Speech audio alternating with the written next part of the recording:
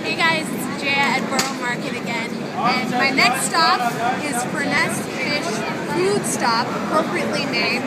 And you know, as soon as I got into the market, I was sort of drawn in by the smells that were wafting out of this location, and the vats of food that are beautiful.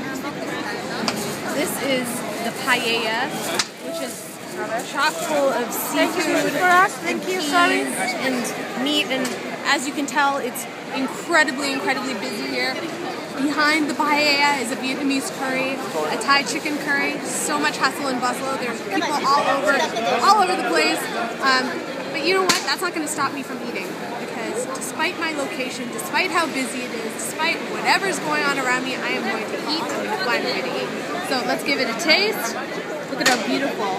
Mussels, prawns, chorizo sausage, chicken. Trying to grab a little bit of everything.